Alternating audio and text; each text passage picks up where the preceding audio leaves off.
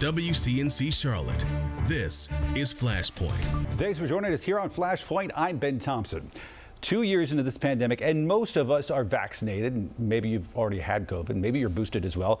And most people are moving on. Mask mandates were lifted, folks are returning to the office, people are booking vacations, and it's such a relief and it's exciting. But it is important to remember, for a few, the fight continues on. They're COVID long haulers.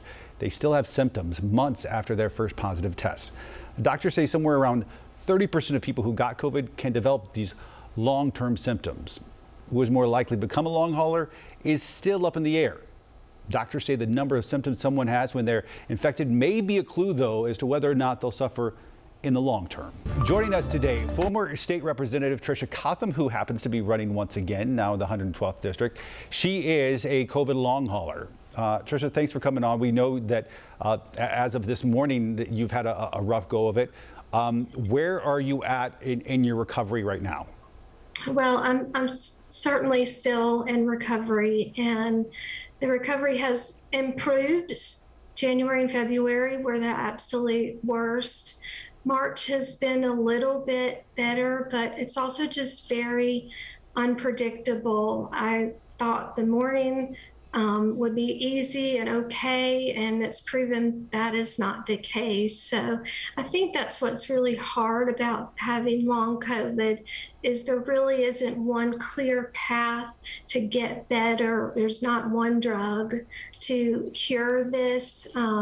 So you always are kind of in wondering and limbo and just wanting to know, is this ever going to end? And am I going to have vertigo my whole life, or a high heart rate?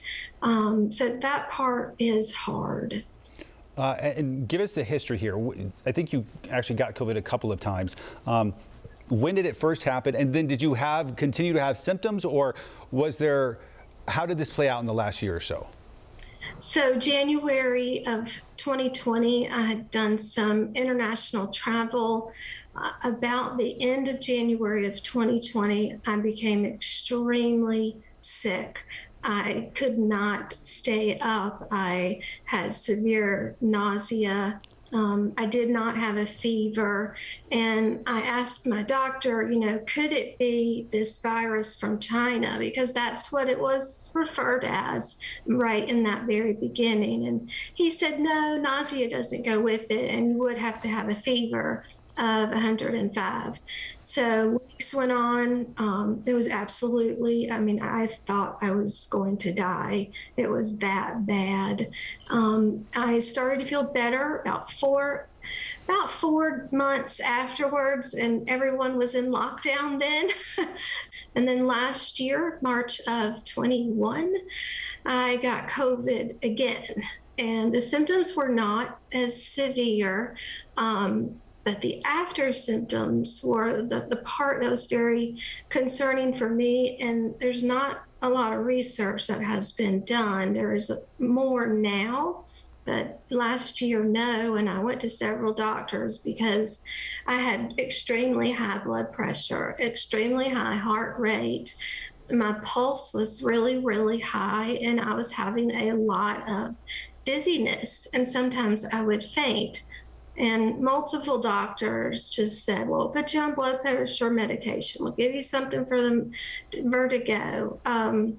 But that didn't really solve why is this happening. And if you try to solve your own medical issue on Dr. Google, you're thinking yourself you're going to die. So I finally found another doctor who understood long haul COVID and was interested. And so I was diagnosed then, but no one was really using that term, and it didn't mean much. And things did start to improve. And you got a third time then in January? Is that when it happened a third time? Yeah, so this year of January, started feeling pretty bad and thought, no, this can't happen to me again. Well, I, took a test, and sure enough, it was, and got placed into a long haul clinic, which was now available and became just extremely sick from Omicron. And it was scary. I had to go to the emergency room, urgent care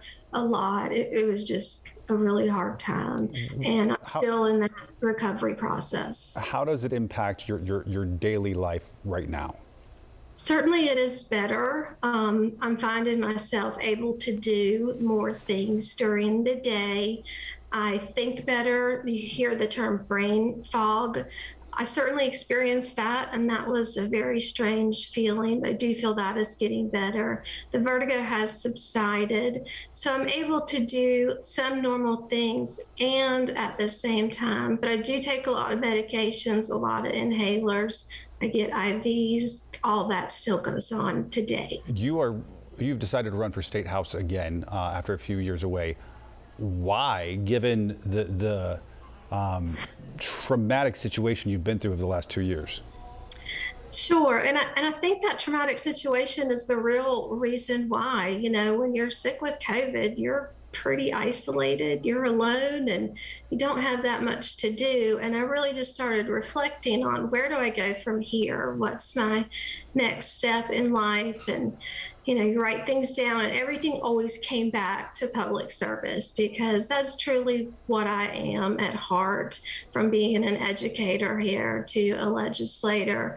And I had some people tell me about this new district, but I wasn't ready to just look at it. And then I had more people telling me, you know, you live in this new district, this would be great. And so I really just thought about it and prayed about it and told my mom about it, and didn't tell anybody else. Got it. How has what you've been through, how will that change the way you approach public service and policy? Sure. I think that the next big wave of COVID that we are going to have is long COVID.